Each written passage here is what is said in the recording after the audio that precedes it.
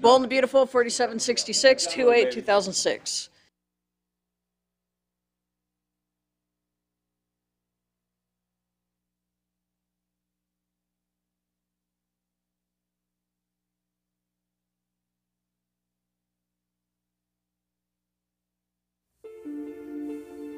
Stephanie, we have to make some kind of a decision about Felicia's funeral. No.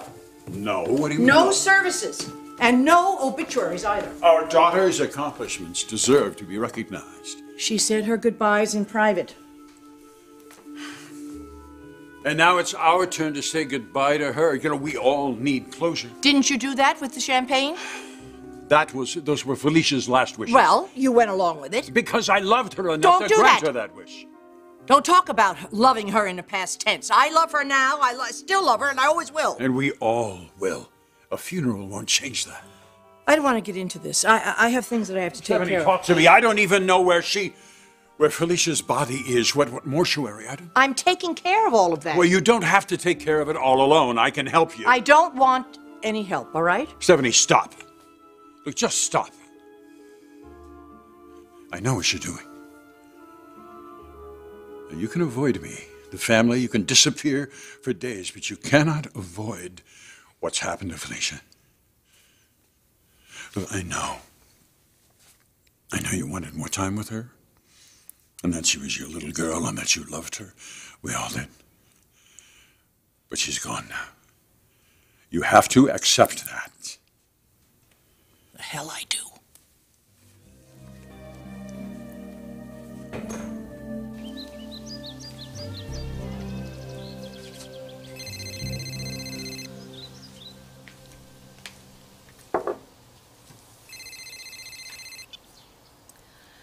Hello, Nick. Hey, I've been thinking, and I've decided to forgive you. Oh, you forgive me. Yep, I've decided I'm just going to wash it all out of my mind. Not with alcohol, I hope. No. Never going to touch this stuff again, promise. Nick, this really isn't funny. I agree, it's not funny, especially the part about Taylor. What you saw, now you know me. And you know I like blondes. Oh, yes, I do know that. I'm not trying to pressure you here or anything. You know, you take all your time with your space and your thinking, but there are a lot of blondes in L.A. You just remember that. Okay, I'll remember.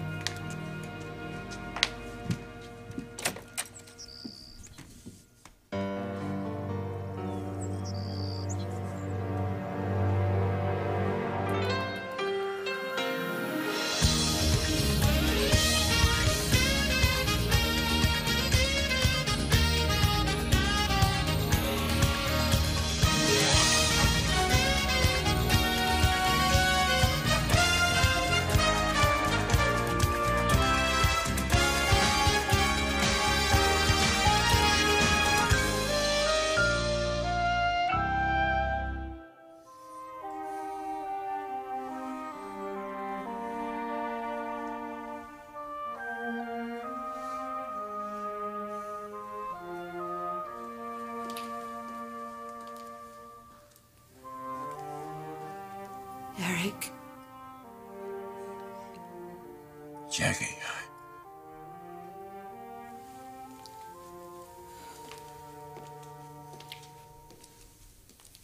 I'm so sorry. Felicia was an incredible woman. Yeah, she was.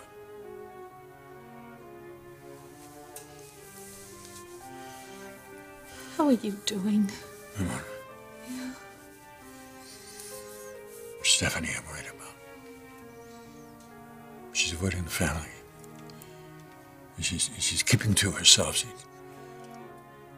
She's doing God knows what. She won't even let anybody help with the funeral arrangements, and now she says she doesn't want a funeral at all. No funeral? No, she says is not what Felicia would have wanted. I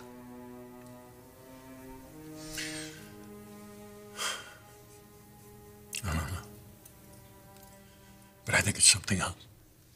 What? I think it's that if she doesn't acknowledge what's happened to Felicia, it's as if it never happened at all. I'm getting a lot of pressure from my husband about the service. They're just trying to process what happened. He feels the family needs closure. And you don't agree? I don't know. I mean, how do you accept the death of a child? Do you just sit back and... I can't do that. I just can't do that, and I won't. Everyone confronts these issues in their own way. You know, my daughter has a little boy, baby. What am I supposed to tell him when he's all grown up? That I just stepped back and I didn't do anything? I just let her die?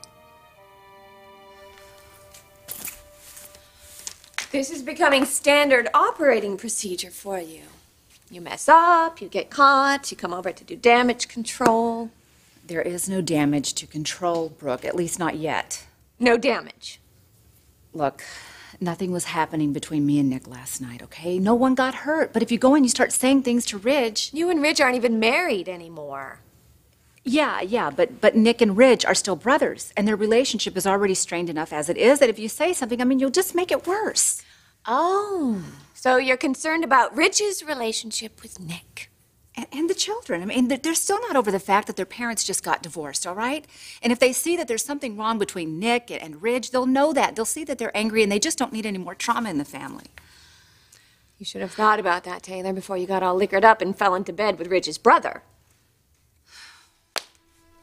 My God, what is going on with you lately? First you're kissing Hector, and now this. Do you really have to ask? Brooke, I really haven't been the same since Ridge walked out on me to go for you. Oh, no. You're not going to blame this on me. No, I'm not. Just like you shouldn't be blaming Nick. Brooke, I know he loves you. And I just don't think you should deprive yourself of that love because of one ridiculous misunderstanding. I know what this is all about. Your sudden concern for my love life. You think if I forgive Nick, that leaves Ridge open for you. That's what this is all about, isn't it, Taylor?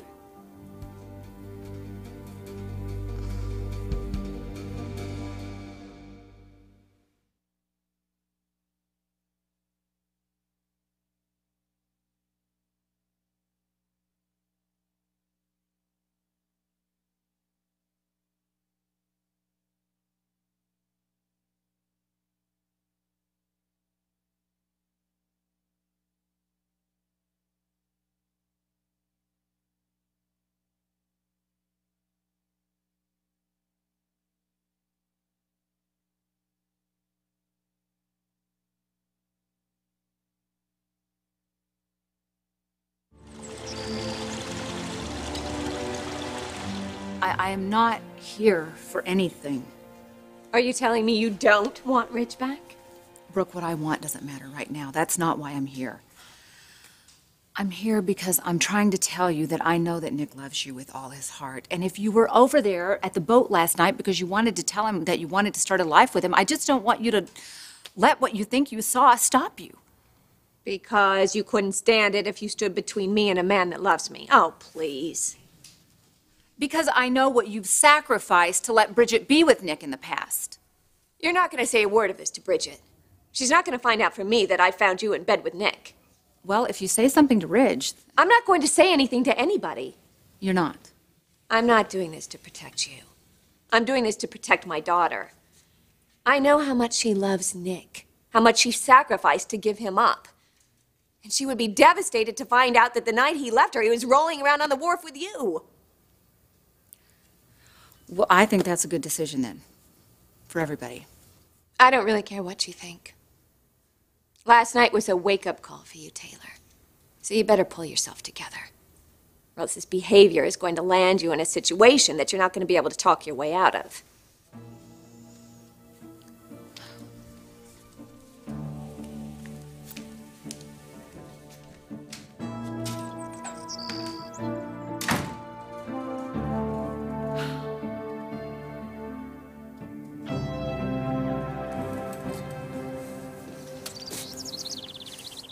It's understandable, Stephanie not wanting to accept Felicia's death.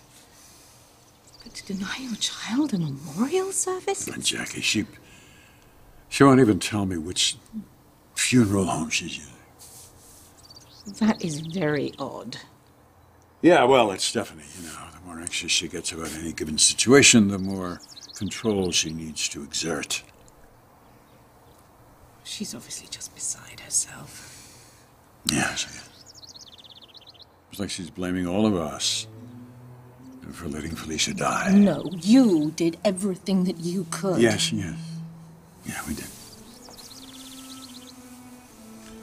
As you know, Stephanie, she doesn't know when to quit. Felicia was ready to go. Stephanie just wasn't ready to let her.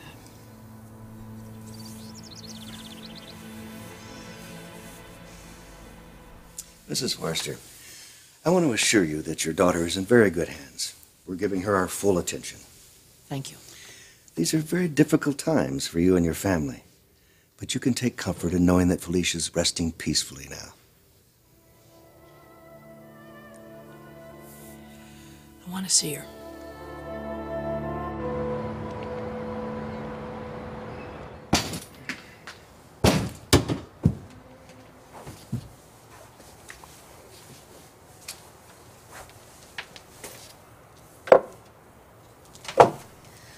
I know, I'm probably the last person you want to see right now.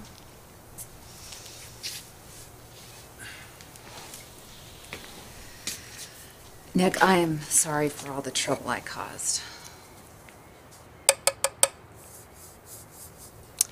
You didn't cause me any trouble. Well, I shouldn't have come over here. I should have let Chuck come back and put me in a cab or something. You know, a good bartender should be there behind the bar helping his patrons. No. We'll blame it on him. It's my responsibility. I know that. And if I could fix it, I would. You know, it'd probably be best if I handle this situation with Brooke myself. Brooke still loves you. Well, I hope so. Well, I know that an apology doesn't always fix everything, but I am sorry. And that's all I came to say. Hey! Don't go yet.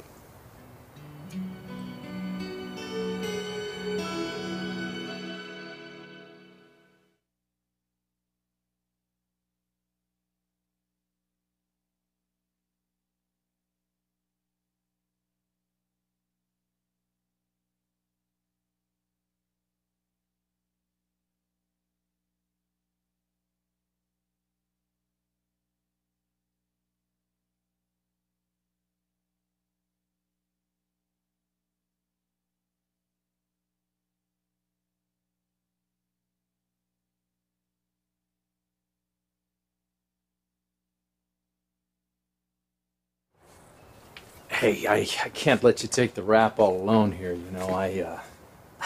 I screwed up too. No, you said you wanted to come back here and you wanted to be alone, and I followed you. You didn't have anywhere to go.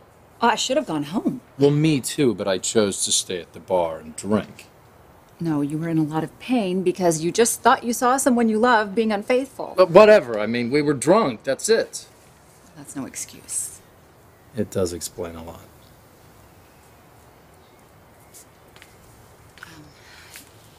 Nick, I didn't know that I was going to say or do a lot of things I did when I was here last night. Tequila does have that effect on people. Well, it wasn't just the alcohol. It was you. I mean, knowing that there was somebody else out there who was in the same pain I was, and knowing that there was someone out there who would actually understand what I was going through. Yeah, well, you know, Misery does love company. Oh, well, if that's the case, I must be the most popular woman in the world. Can't be that bad. Can I explain something to you, Nick?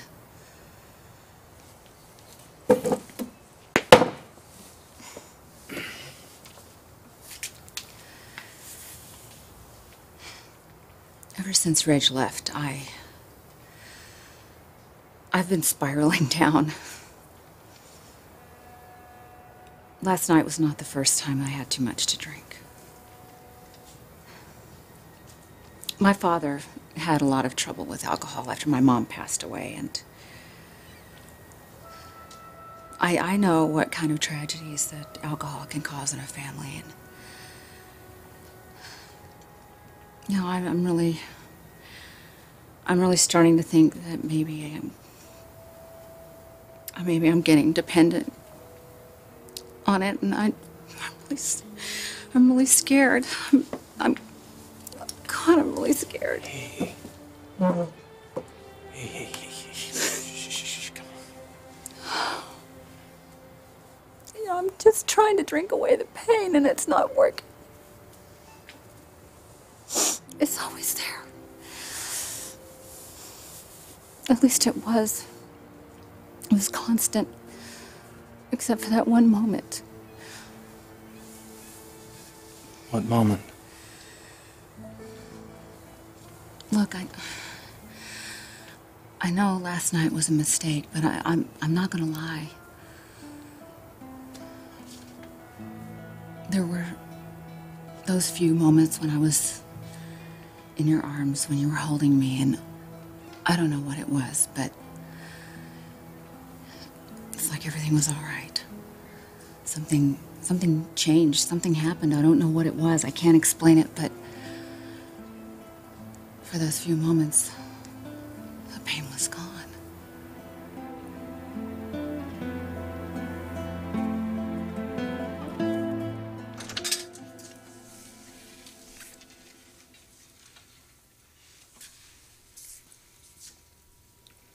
You can get closer if you like. There's no danger of contamination.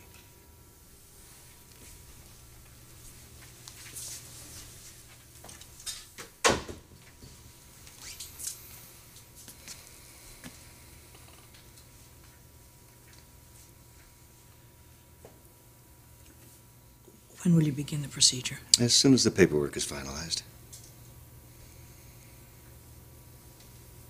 My daughter has a little baby boy. I know I've told you that. I guess what I'm trying to convey is that she has so much to live for. My daughter does not want to die. Well, hopefully a liver transplant will give her some more time. But as I explained, we must get the cancer under control first with chemo.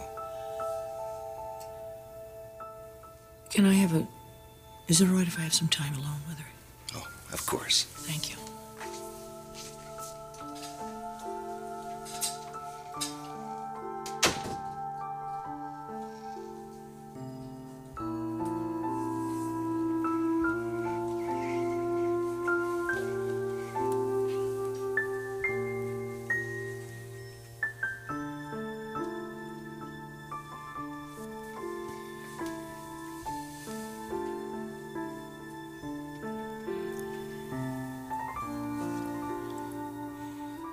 Felicia, it's Mommy. Hear me and know that you're safe. You're safe.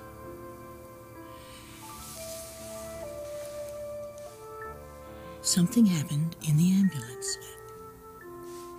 I guess a kind of miracle, because they detected a pulse. It was thready, but it was still a pulse, and so that's why I brought you here. I know you wanted to go peacefully, Felicia. I know.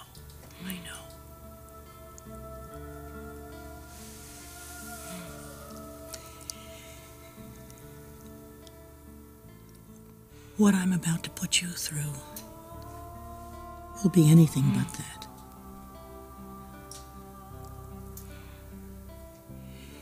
Hear me and trust me.